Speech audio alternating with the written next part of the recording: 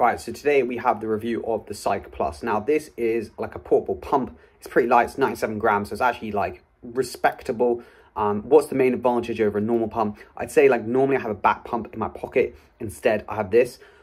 Big advantage, I feel like less dangerous. Like if you land on a pump and it's on your spine, it's not ideal. That's kind of why I've always had a pump like on my bike and not necessarily in my back pocket. But recently I decided that was getting annoying. So anyway, I think it's a big advantage in terms of that. It's kind of lighter than a CO2 or similar weight to a CO2. I don't use CO2 just because it's always kind of bamboozled me of how you actually get it to work, and also just in terms of like the whole, if you need to pump up a lot of times. So the question is with this, how many times do you get a pump? Now this is kind of the golden question. They reckon 2 times 25C. I reckon a little bit more. If you're happy to go like 40 or 50 PSI, you can get a little bit more. But the question is, if you've only got one inner tube, 90% of the time, you just pump that up and no stress. And like, if you're on tubeless, then it's kind of more stress because if you get slow puncture, it doesn't seal. You can use this, but it might run out.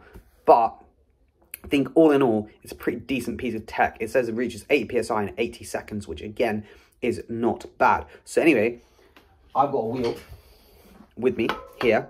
It is flat. And we'll show you how it works. So this is like the little piece of equipment. Whack it on the old here. Then you double tap a button. Hang on a minute.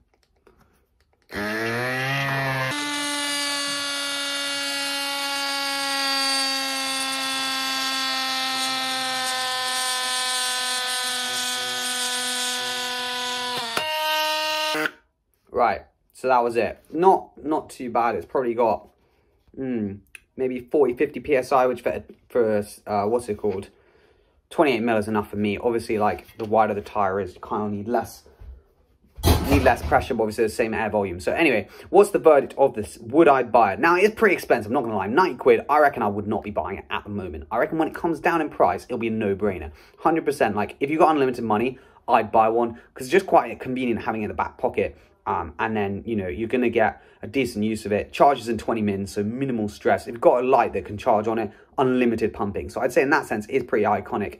However, I think at the moment, $90 is a little bit steep. However, I do have a discount code below. So if you do want to get it cheaper, then discount code will be in the link in the description. But apart from that, it just kind of works.